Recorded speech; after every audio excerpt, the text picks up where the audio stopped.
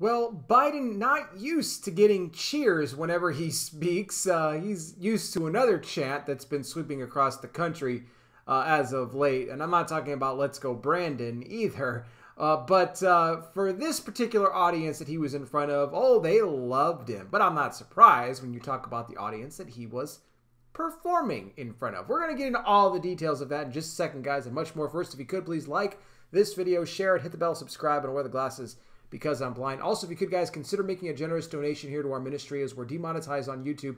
They don't support us, but you can help us out in a major way if you enjoy the daily video content we put out, talking about end-time Bible prophecy headlines in our ministry here of getting people to Jesus Christ. You can help out through PayPal or Patreon. Even just $5 a month on Patreon will get you bonus content. Plus, we include the links to the YouTube videos so you get all alerts when new content arrives.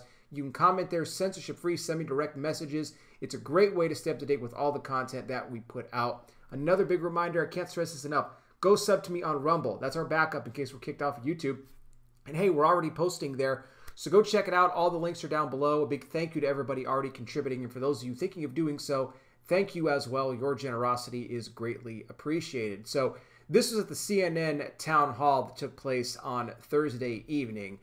They just were loving Biden there. But of course they were. This is CNN. They have all their people that are planted there in the audience. Okay, these are all fake, phony people. These aren't real people that are coming in there. Okay, that really are supporting Biden by what he says. But all kinds of questions. And I'm actually kind of surprised that Biden was actually able to get through the entire thing. When he, of course, had his little gaffes and he stumbled along as you know, as best as he could there. But the question came up from Anderson Cooper, of all people, who conducted this interview, if you want to call it that. And he asked Biden, you know, point blank, do you think that those cops and first responders that are refusing to take the jab, do you think that they should be fired? Do you think they should be kept home and not paid because they're not willing to go along with your orders? And Biden said yes and yes, absolutely. They should be fired. And this got all kinds of applause from everybody there in attendance. Look, anybody who's applauding police officers and first responders losing their job because they don't want to make a choice to put something into their body that they don't want, you are un-American. You shouldn't be living in this country at all. And I would also argue that being un-American, you shouldn't even have the right to vote in the first place. But they loved what he said. Biden went on to say that he had no choice but to implement these mandates when he did in September. He said, he goes, I tried to hold it off as long as I could, but, you know, people just weren't listening. We weren't getting the numbers to where we wanted them. And he, again, said that these mandates, they work. They absolutely work. And that's what we're going to be doing. If people aren't willing to play ball with us, then they deserve to lose our jobs. Now, he didn't say what they would do in place of these cops and in place of these first responders that are heroes each and every single day.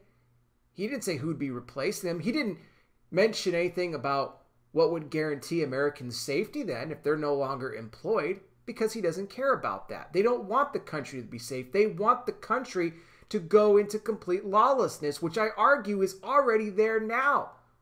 But we could see it going at a much bigger scale if we continue to lose these people. And then he said something else that I just found comical. It almost seemed like a dare to me, actually.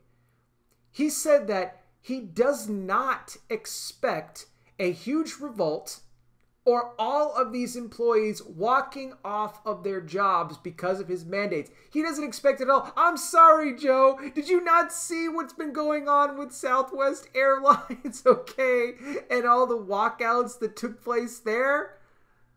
Oh, well, that's that misinformation that you're talking about, right? That didn't really happen. That was all bad weather and air traffic control problems, right? Yeah, because Biden mentioned that. There is this misinformation that he's trying to combat out there. No, we have already seen the walkouts. We've already seen the revolts. Have you seen in New York City all the protesting, the people rising up? People, there was like a couple hundred workers today, I think, that actually walked off the job in New York there at General Electric. He is delusional. He is out of his mind. No, you are going to see. And it seemed like a dare to me. Like he's telling people, go ahead, walk off. He's saying you're not going to do it. He doesn't think you're going to do it at all. I it's comical at this point what this guy says. I don't know if he believes what he says or not. I know he's being fed things to say. Whether or not this is truly what he thinks, I know the guy's no good. Let's just face it. He's not. And I'm sure he's getting a great kick out of this, having all this power, trying to tell people what to do and how to live their life. And then he mocked Americans' freedoms. He's done this before, talking about freedom. And he says, oh, you talk about your freedoms and those people that want to choose not to get the jab. And he goes, well, you can choose to kill someone with your Rona too, you know. Tired old lines from a tired old man. That's a disgrace to this country. This is not an American president. This is not an American administration at all. But why did it happen? Do you ever stop and ask yourself that question? Why did it happen? God allowed it to happen because Bible prophecy is unfolding.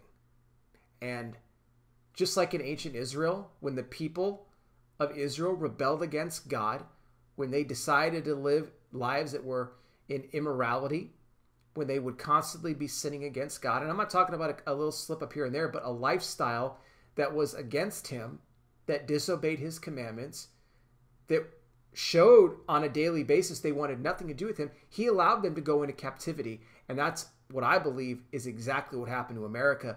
God allowed America to go into captivity because America continued to shake its fist at God instead of on their knees repenting that God would save the nation. And I'm not saying that there weren't Christians, good people that did that. I know that there were. But as a whole, America has been in a downward spiral for a long time. That's how you got this administration. No matter how they got put into place, and we can talk about that. I can't go into detail because, reasons. But bottom line, God didn't stop it. Okay? He allowed it to take place. So where does it leave us now? Well, I would argue that it actually leaves us in a very interesting position, and maybe one that we wouldn't actually see if this had not all been happening or isn't happening right now. That's that we put our faith and trust totally and completely in Jesus Christ. And see, for those people that have Christ, that's going to be something that's easy for you to do. But for those of you that don't, or you've been on the fence about this for a long time, you're going to struggle in this world because this world is going to continue to slip into immorality and more decay. And eventually it will lose everything that it has, that it once stood for. You will see a police force gone. What does that look like? Complete lawlessness, yes. But also the rise of a global government with global officers that will be enforcing only one rule of thought at all times. That's the way it's going to go. You need to be prepared for this. The best way you can be prepared for is spiritually, which is what we do here, getting people to Jesus Christ through our ministry, accepting Him as your Lord and Savior. This is your chance to do that right now. I'd love to lead you in a prayer of salvation. You can do this prayer in your own words. I'll give you the steps that you need in order to bring that prayer before the Lord. Here's the first thing that you want to do, and that's acknowledge that you're a sinner. Now, it's something that we all are, but God gave His only Son, Jesus Christ, to die on the cross for the sins of all the world. He died and rose again for you and me. He paid the cost. What you have to do, though, is repent of that sin. Repent means to turn from your sin, not just to say you're sorry, but to turn from a lifestyle, a habit, whatever it is in your life that goes against the Word of God. You ask Jesus to forgive you. He'll wipe that sin away. The Bible says He won't remember it any longer. And then you invite Jesus into your life to be your Lord and Savior. When you do that, you become born again, a child of God. You will have eternal life. Trust me when I tell you there is no greater decision you will ever make than the one you do to give your life to Christ. I pray you make that decision today. I'll have more for you guys on this down below. You can let me know your thoughts. Don't forget the links to donate to our ministry are there as well. It is a great blessing if you can help us out. Thank you all so much for watching. I really do appreciate it. I'll be back with more. You guys take care. Please be safe out there. God bless each and every single one of you. And I'll talk with you soon.